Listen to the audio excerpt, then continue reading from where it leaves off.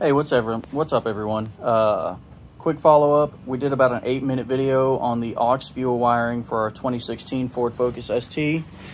And we did not cover the green wire that goes to the split-second controller that I've got just kind of dangling down here right now. I've got the whole front clip on this car removed because I just got the built motor back from Speed Performance. So everything's a lot easier to get to for me.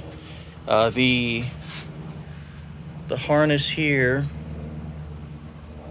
that goes to the map sensor. This is the factory map sensor clip here. This is a map sensor adapter. We have a 5-bar map sensor that we got from Dizzy Tuning. Anyway, this harness here that goes to the map sensor is normally loomed up with this harness over here that goes to the high pressure fuel rail pressure sensor. They had to be split because with the 4-port aux fuel rail in, the manifold sits further back and they wouldn't both reach to the map sensor and to the fuel rail pressure sensor.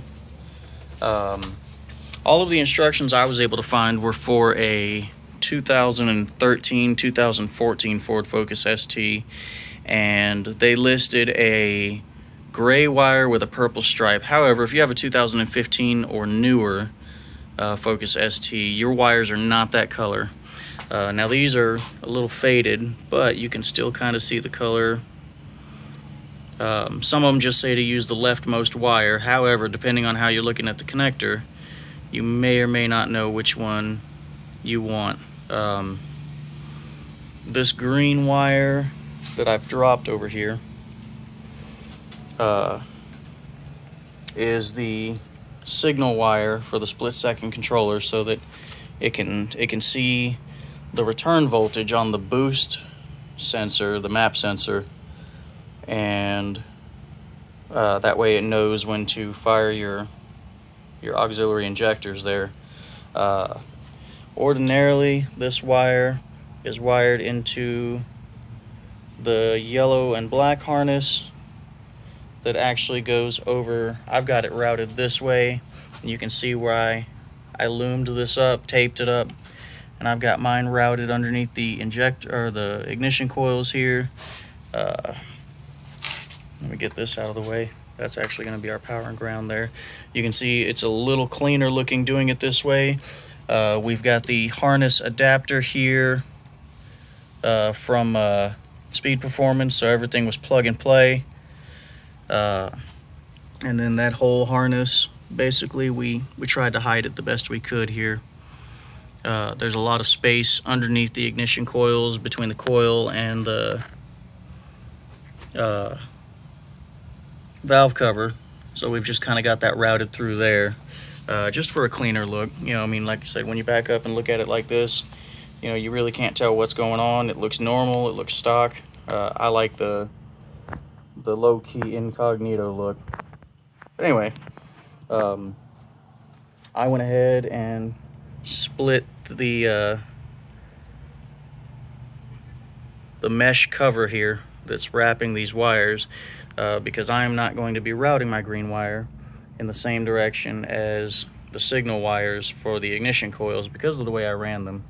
The injector harness is going to come out over the manifold here, and because this harness is right here on the top of the manifold, I am going to reroute it, that green wire, with the injector wires over here.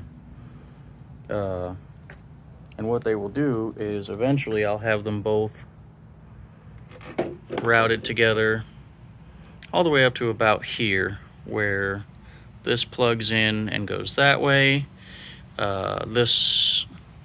The other harness, the injector harness part, I'm actually going to route up along here, and it's going to come this way. So that green wire is going to be, like I said, rerouted for me, just because I feel like it's going to be a cleaner appearance. Anyway, I'm getting way off topic here. The 2015, 2016, 17, and 18 Ford Focus, they changed the wiring colors because for some reason they felt like they needed to. You've got a blue wire with a white stripe right here, That is your 5-volt reference coming from the PCM. You got yellow-green in the middle, yellow with a green stripe.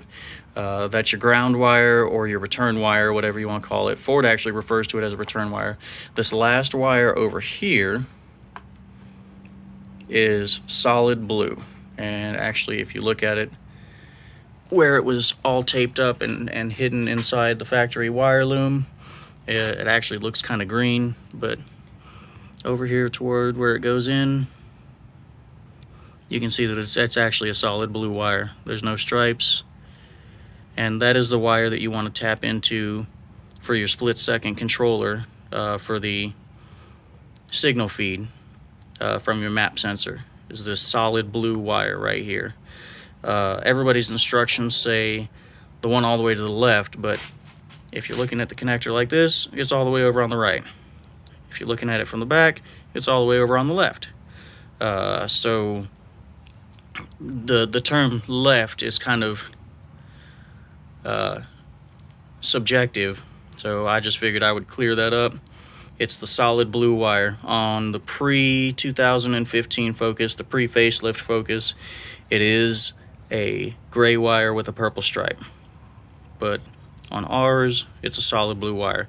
That's your signal wire from the map sensor, and that's what the split-second controller taps into in order to see how much boost pressure you're running, because pretty much everything below 1500 RPM, it doesn't even read RPM, and everything above that, your split-second controller is tunable to fire, and the pulse width is variable depending on how much boost it's seeing, how much RPM it's seeing.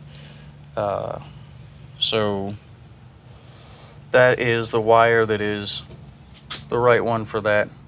And that was just driving me nuts, man. I spent so much time trying to figure it out. I finally just went on all data. Not everybody has access to all data, so I figured I would go ahead and just post a real quick video here. Once I get all this cleaned up, then I may do another short video showing everything that I did, because it will be so much cleaner than what you see here. This is all just kind of draped here. Like I said, I'm kind of installing this stuff as I put the car back together. So you know, you can see pretty much from the valve cover on back, everything's done, and then everything on the front of the car is still just kind of a work in progress. I didn't even have the intake manifold on in my last video.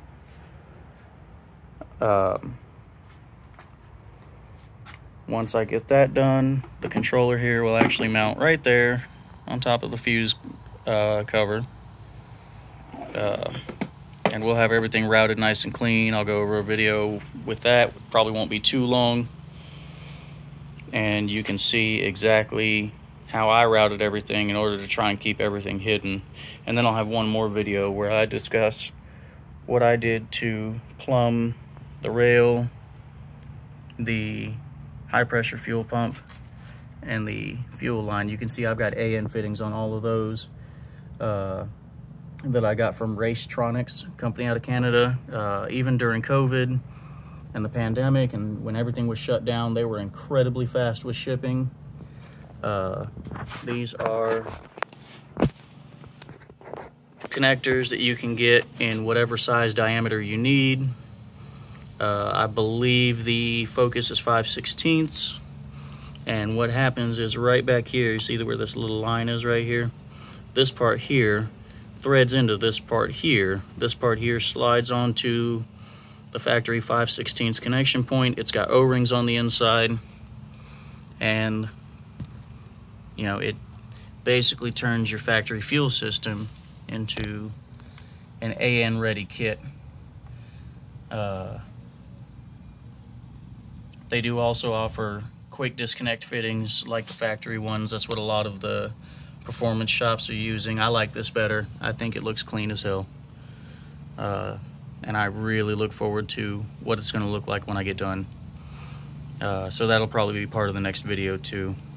Anyway, I hope you found this helpful. If you have any questions, feel free to ask. I will talk to you again soon.